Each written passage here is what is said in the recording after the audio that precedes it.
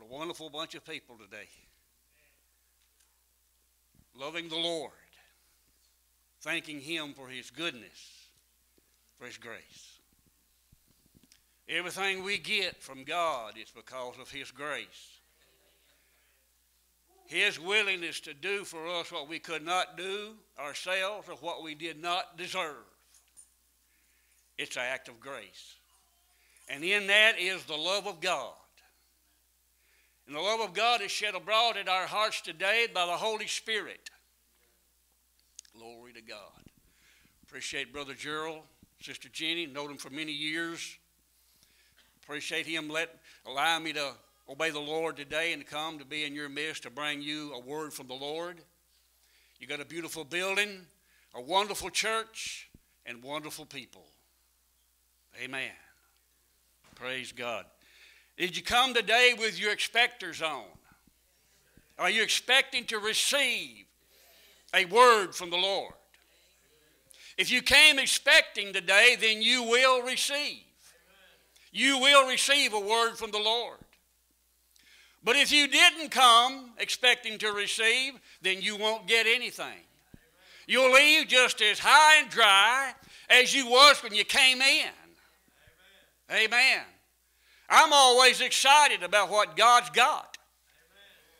Because He's got something new every day. Amen. Praise God. God is a good God. Good God all the time. God's not against you. He's not against none of us. Matter of fact, God is for you. He's not the God of judgment today, but He's the God of love, mercy, and grace. When Jesus went to the cross, the Father put all the judgment, the anger, and the wrath upon Him. He carried it to the cross. When He carried it to the cross, He carried you and I to the cross. When He shed His blood was shed to purchase our forgiveness, our redemption. In His resurrection, when He was raised, we were raised with Him. We are seated right now positionally in heavenly places in Christ Jesus. We are seated at the throne of God with Jesus. Glory be to God. We need to get out of this idea that God is allowing bad things to happen to us. No. No. You wouldn't want one of your children to be sick. Neither does God. You wouldn't want bad things to happen to your family. No. And neither does God. Well, you might say, well, then tell me, where is it coming from? Did you know that we've got an enemy? Don't like to talk about him much, but we have an enemy. And he's out to kill, to steal, and to destroy your faith in the only true living God. He's out to tell you that you're going to die with some sickness or with some disease. He's telling you that you're single and you'll never have anybody. Maybe you've lost a mate. Bless your heart. And you may be thinking, well, nobody will ever be with me again. Don't listen to that lying spirit. Don't listen to him.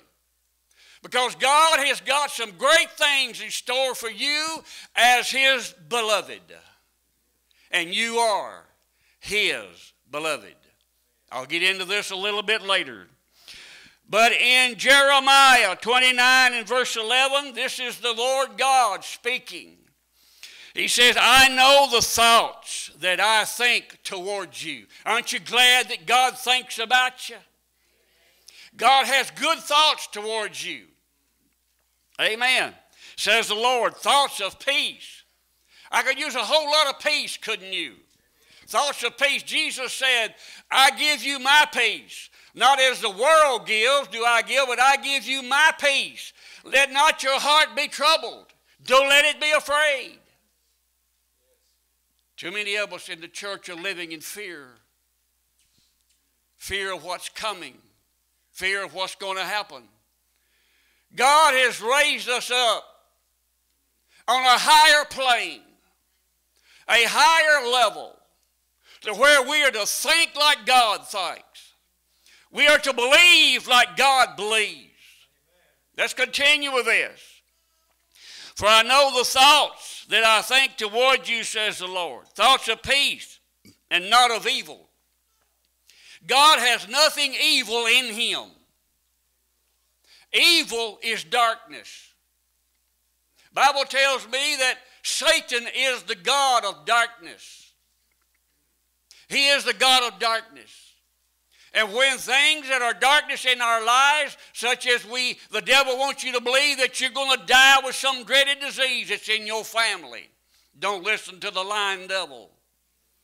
Jesus said, I came to heal you. I sent my word and healed them all. Healed them. That's a word from the Lord. Amen. Appreciate the brother's testimony about how God healed him. Appreciate the brother's testimony about how that he got a title for his truck when it shouldn't have happened. I've been there, brother. I had that to happen to me years ago. But thank God, when you believe and you stand on the promise, devil, you can't steal from me. You can't have it. It's mine. It's my inheritance, and I stand on the word, and I proclaim that my need is met, and I saw it come to pass. Hallelujah. Hallelujah. Glory to God. He says to give you an expected end. I expect good things. I expect great things in this year of 2018. Glory to God. Glory to God. All right. Are you happy in the Lord? Amen. In Isaiah 55, this is the word of the Lord.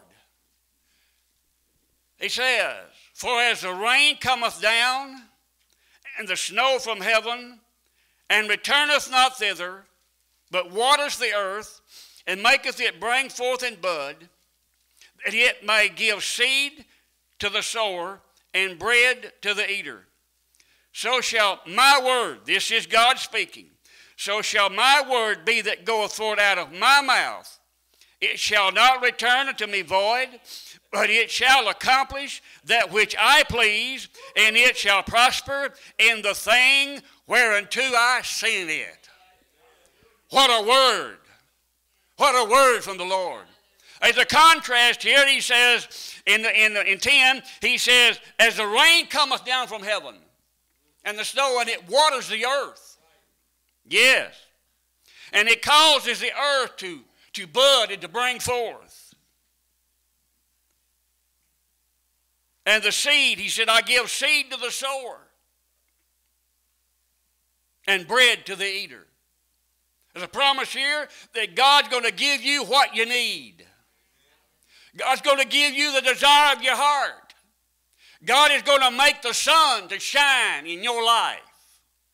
Where there may seem to be darkness and cloudiness in your life, there may be depression and worry and anxiety that is clogging up your life. But I'm here to tell you today that you need to get rid of that mess because it's a spirit of darkness. Don't allow it to control your life any longer. So shall my word be. God's word accomplishes there where he sends it. He sent his word into your life to save you, to heal you, to deliver you, to prosper you, to cause you to walk in the blessings of the Lord. Amen. Hallelujah. It shall not return. It shall not return. It's not going to return to God void. It means it's going to accomplish exactly what God sent it to do. God has sent his word to this church here that it's going to rise up and it's going to go forth, and it's going to become that mighty power man of God in this vicinity, that it's going to rise up today, and it's going to go forth, and it's going to witness the power of God in it, and it's going to cause people to come in from the north, the south, the east, and the west, and it's going to cause people to see the glory of the Lord resting upon your lives, saith the Lord. Hallelujah. It shall accomplish that which I please, and where I send it. God is a good God. Hallelujah. Hallelujah. Hallelujah. In Proverbs 10 and 22, it says, the blessing of the Lord, it maketh rich, and addeth no sorrow with it. Amen. Amen.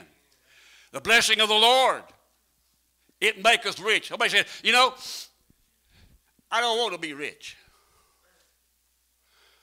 I'm not talking about money today. I believe in financial prosperity, but I believe also in being rich in love, rich in mercy, rich in patience, being rich in love, being rich in forgiveness, being rich in peace, being rich. How about being more lovable to your mate? How about being more lovable to your children and your grandchildren? How about being more lovable to your unsaved relatives or that person on the job where you work? Bible says we are salt and light. We are salt and light. And we are to be a preservative wherever we go. You know, we need to get out of this mentality, I just don't believe God will put me somewhere or another where there's a bunch of hell. Well, you better think again. If you love the Lord, then you've been bought with a price and you belong to Him, not yourself. It ain't no more about what you want. It ain't no more about what you can do. It ain't no more about yourself, but it's about Him. He's called you. Let Him place you where He wants you to be. And quit grumbling and complaining about where you're at.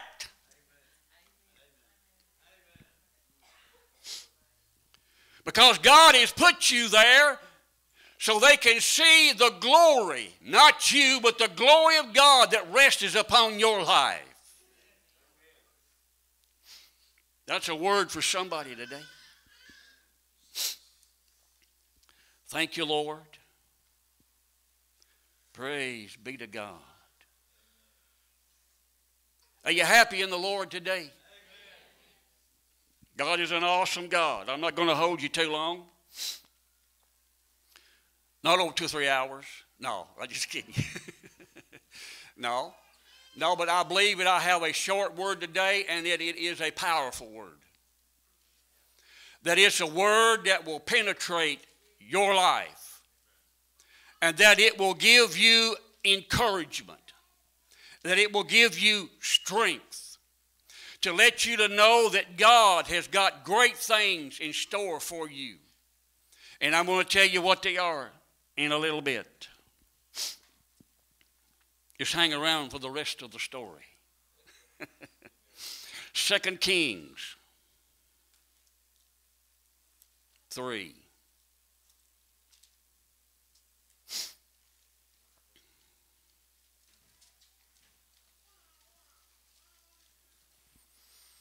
Second Kings 3 and verse 16. I'm not going to read the whole story to you, but there's one verse, the 16th verse. And this is what Elijah, the prophet of God, said. There was kings that was coming together. They was going to battle. And they came to a place where there was no water. No water at all. The men was thirsty, probably dehydrating. The cattle needed water. And so they decided, what are we going to do? And Jehoshaphat said, is there not a prophet in the land? Is there not a prophet that can give us a clear word of direction? He said, yeah. Said, there is Elisha. Get him. Get him down here. We got to hear from God. You got to hear from God today. Amen. Glory to God. This is what the man of God said. Make this valley full of ditches. Sounds kind of strange, don't it?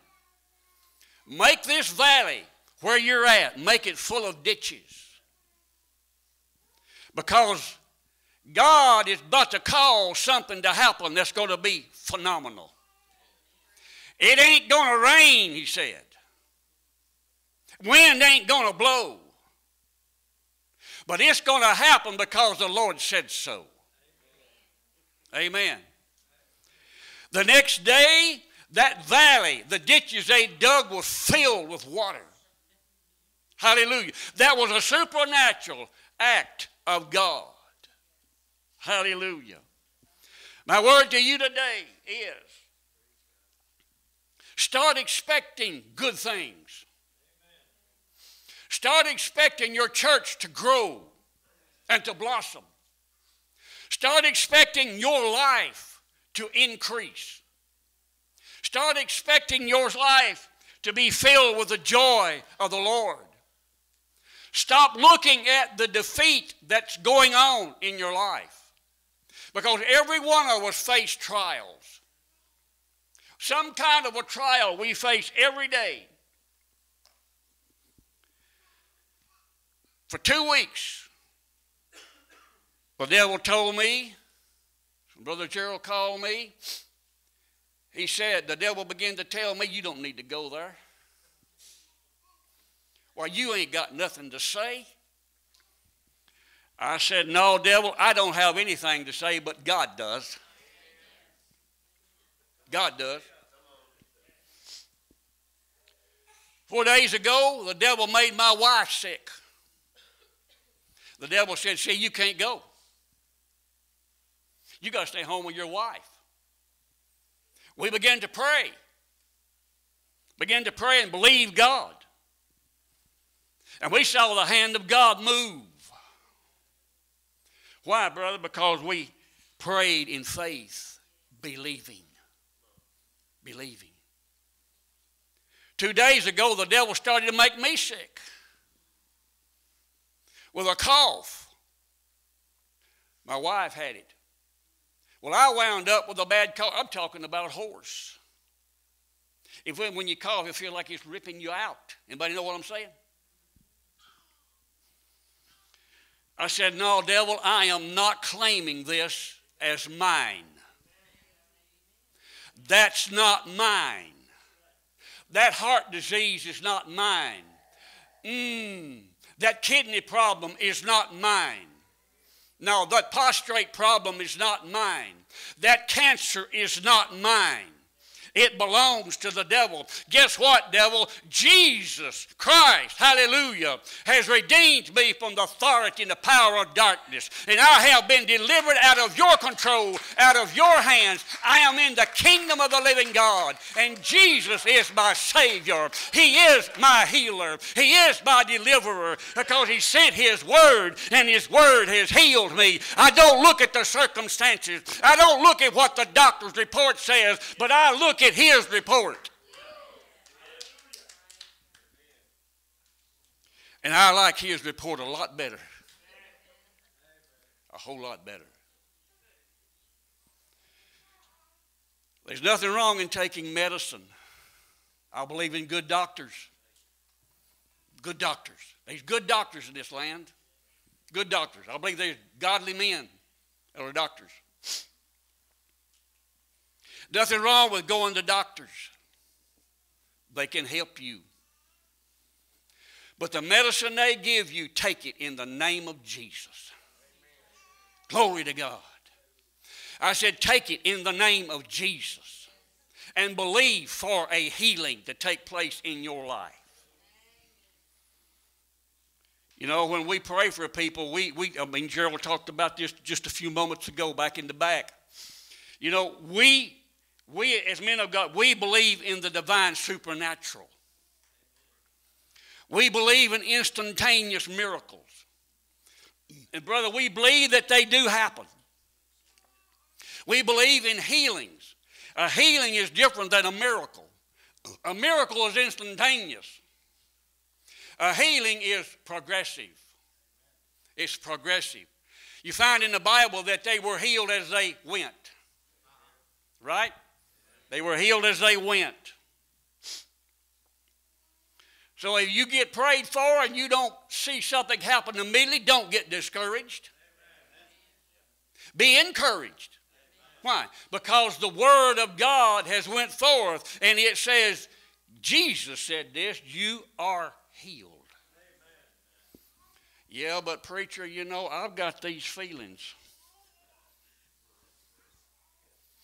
You know, I just got these feelings, you know, that I'm going to die with cancer, or, you know, it was in my family, and a heart disease and so forth, you know, and that's just my lot in life. Well, if that's what you believe, then get ready, because you're about to check out of here.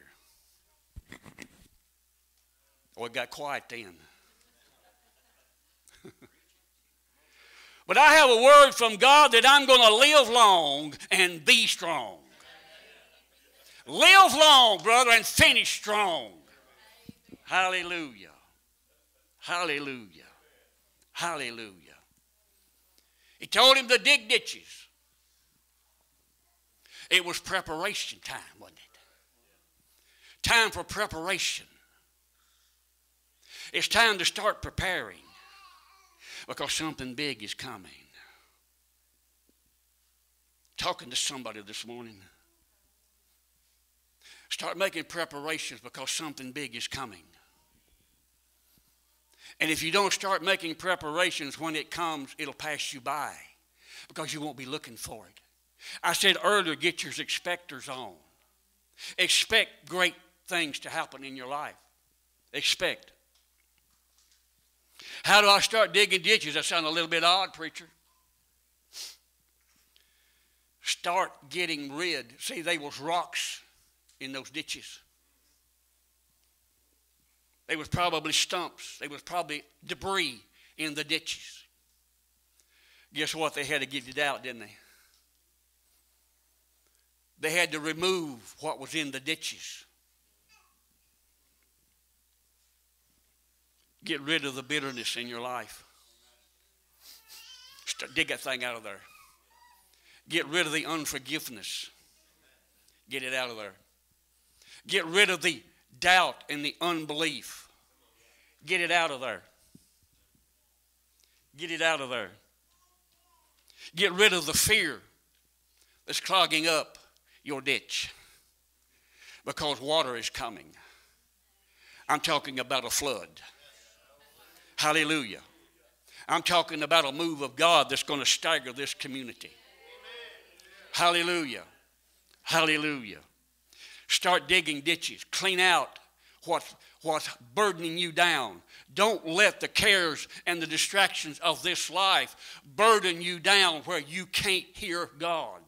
But you've got your mind more settled on what's going on around you than what God is trying to say to you. It's easy to get caught up. It's easy, brother, to get caught up in the distractions of this world and to begin to look at them more than you look at God and what God wants to do.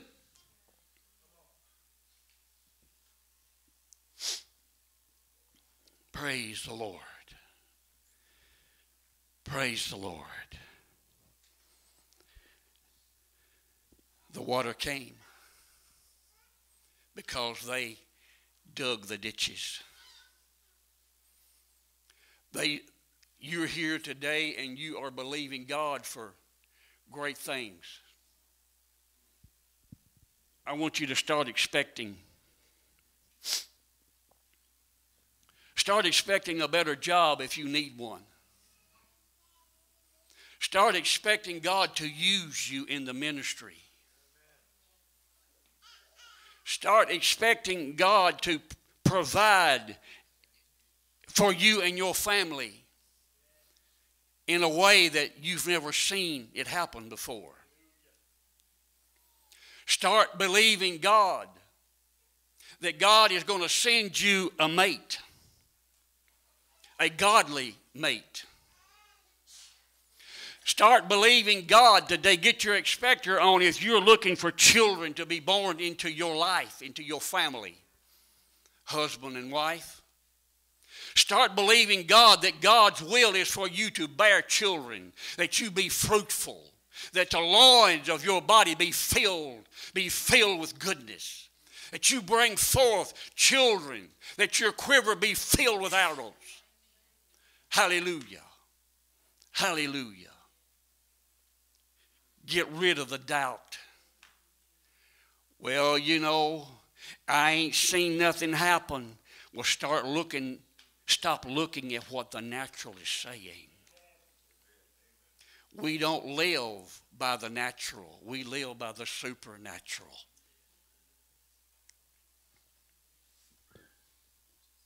Hallelujah.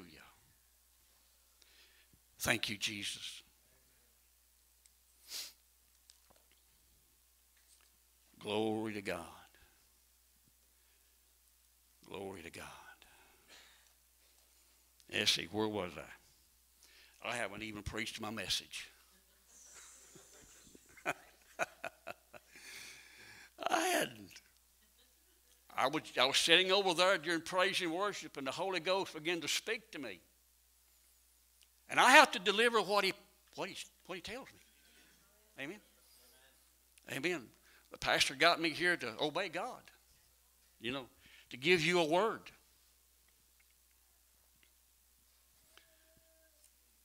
Thank you, Lord. Praise God. Praise the Lord. Blessed be the Lord. Okay. The title of my message today was Blessed, Favored, and Loved by God. Blessed, favored, and loved by God.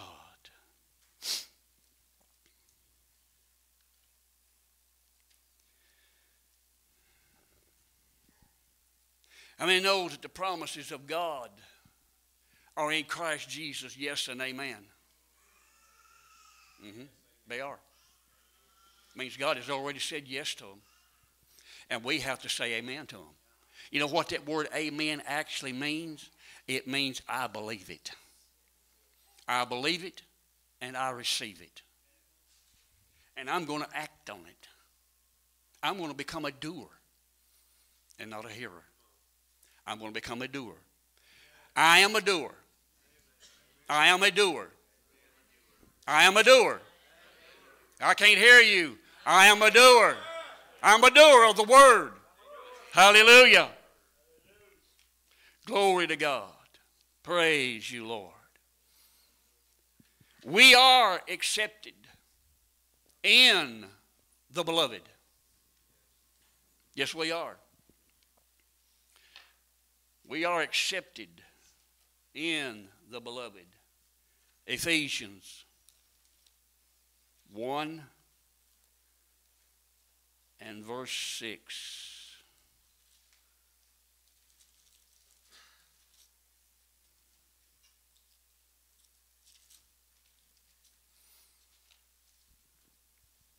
I don't know about y'all, but I don't know if you mark in your Bible, if you color in it or what. But I've got so much stuff wrote in the margins of my Bible that it's just about hard for me to even see the print. You know. And some people wouldn't dare mark in their Bible. It's so holy.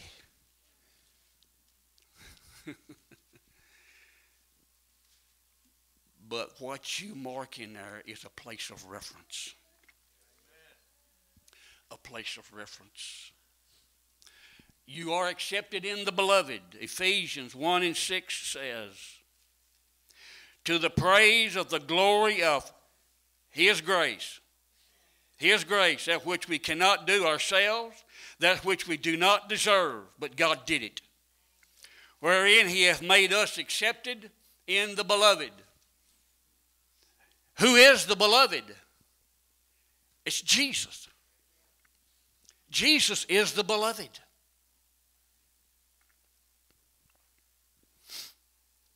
Glory to God. Jesus is the beloved.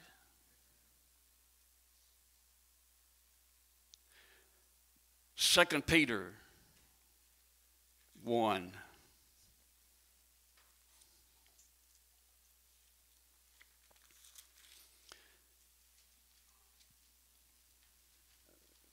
Second Peter 1, 3 through 4.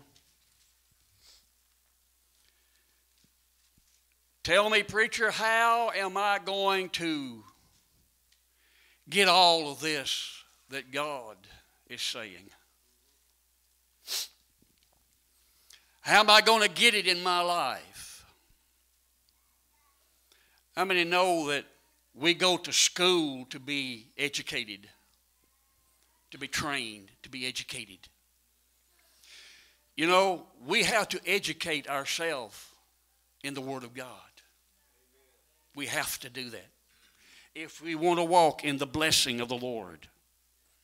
Those blessings don't fall on you like ripe cherries off of a cherry tree.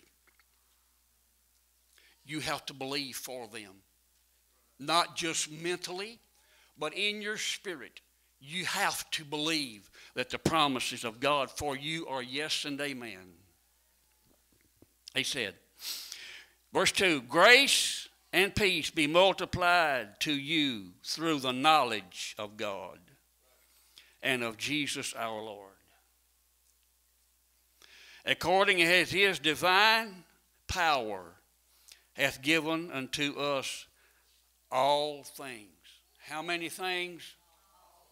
All things. All means all, doesn't it? All things. What you need is in that all things that pertain unto life and godliness. The life that God would have you to live. The life that God, through inheritance in Christ, has got prepared already for you. See, before there was ever a need in your life, God already made the provision. Already made the provision.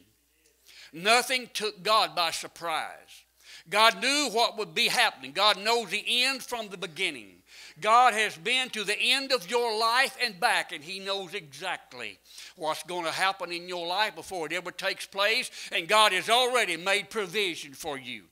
God has already got little care packages dropped off on your way down through your road of life. If you're not careful,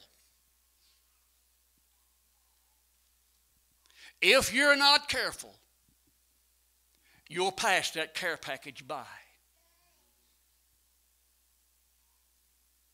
You won't see it. You'll miss it. You will miss it. That's why I say keep your expector on. Keep your receiver going. God's always transmitting, but keep your receiver on. Don't let the cares of this life distract you from receiving from God.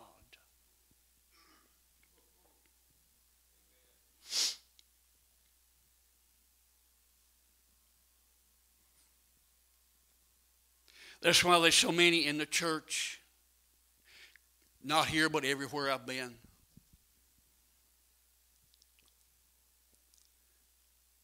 They have problems. Yes, preachers have problems too.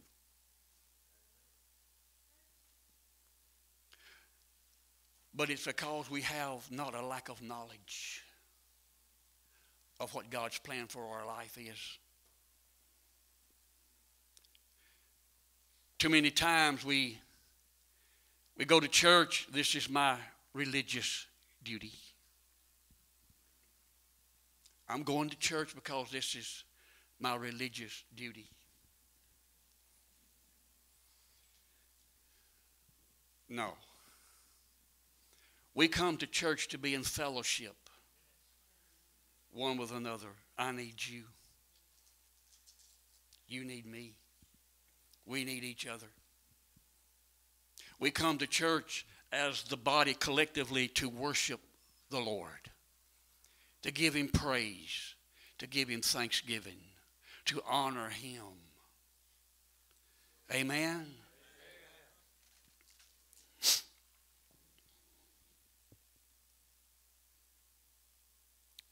It says, pertaineth to life and godliness through the knowledge of him that has called us to glory and virtue. By these great and precious promises, that's what that word whereby. It could have been therefore. But he said, whereby are given unto us exceedingly great and precious promises. Exceedingly. Exceedingly. It means it goes beyond your expectation. It goes beyond what our little pea-brain mind can begin to look at. Exceedingly. You know, God don't never do anything littly. It's always in abundance. I heard somebody say one time, God don't never know when to stop. I'm glad he don't never stop. I'm glad he just keeps pouring it on. Amen. Amen. If somebody don't want their blessing, I'll take it. I'll be glad to take it. Hallelujah. Whereby are given to us exceedingly great and precious promises, that by these you might be partakers of the divine nature. I like being a partaker of his divine nature. Amen. Of course, I know everything's going to work out all right. Everything works together to the good of them that love God, of them that are called according to his purpose. Amen. Yes.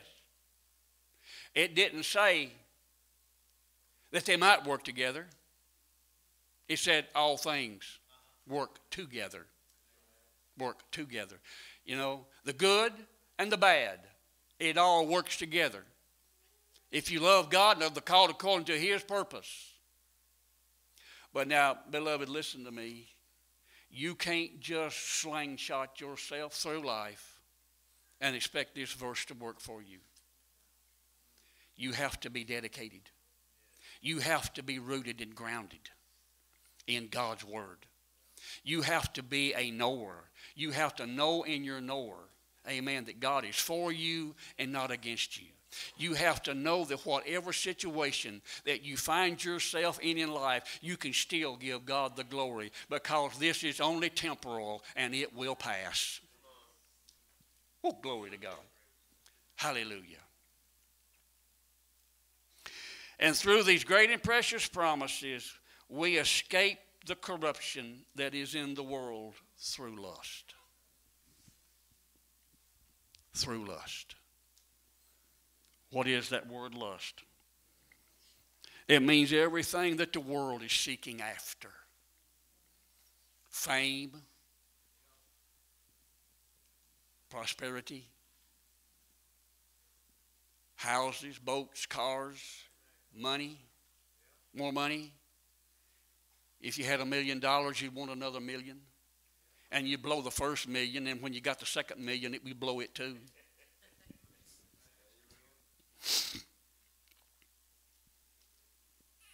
Let us get our eyes off of worldly attractions and let's stay focused. I've used this as an illustration, not here. How many have ever went to a fair? Circus. You know what the main attraction in that circus is? It's a Ferris wheel. It's the highest thing there. Or was the last time I was. That's been years ago. You ever rode the Ferris wheel? It's a pretty good ride. But it's the main attraction. and I'm driving the point home here. You're going there to ride that Ferris wheel. But some way or another, you get distracted. And you don't never make it. Until very late. Why, preacher?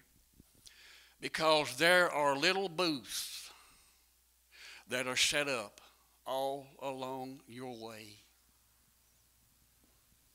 Screaming at you, hey, come here.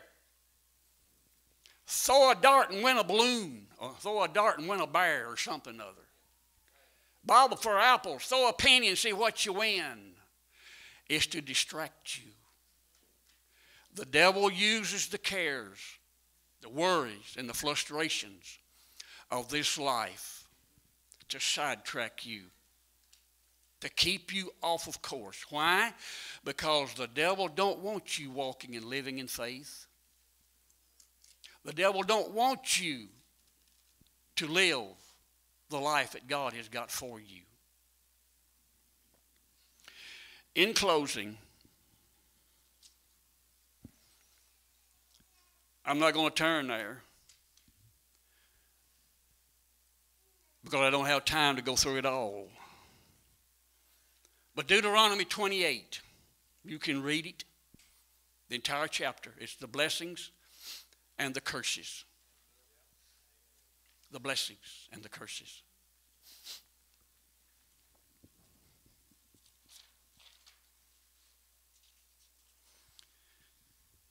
The first few verses there, it talks about all the blessings. You're blessed in the city, you're blessed in the field. Your house is blessed. Your family's blessed, your loins are blessed. You know. And then the latter part of it, it talks about the curses. And they're bad. They're bad. And somewhere along in the latter part of it, it says that the time would come there when you would say, oh, I wished. See, what did he say? Oh, I wished it was evening. Oh, it's morning and I wished it was evening. Why? Because of such frustration. Such frustration. I talked about digging ditches.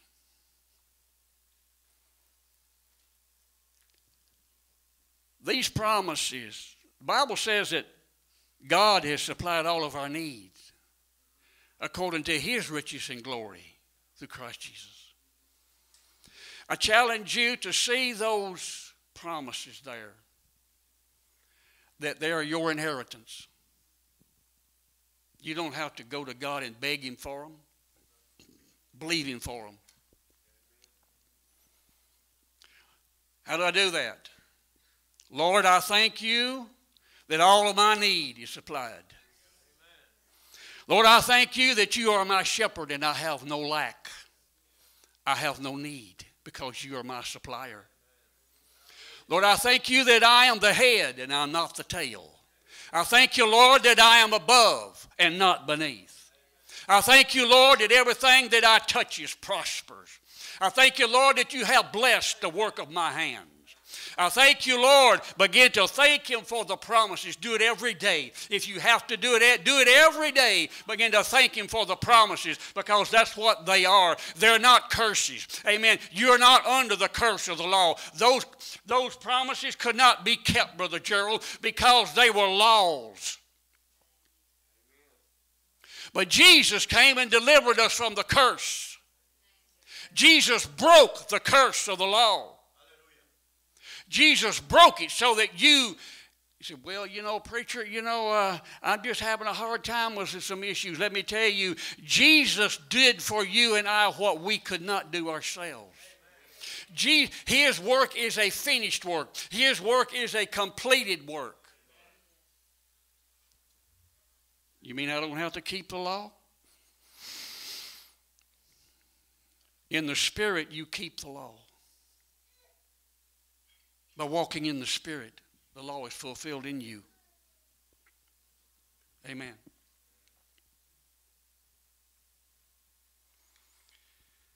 This issue that I said earlier about the beloved, I want you to see yourself that you are the beloved of God. That you're not a sinner. That you've been saved by grace. The unmerited, undeserved favor of God. God giving you what you didn't deserve, mercy and grace. In Jesus' baptism by John,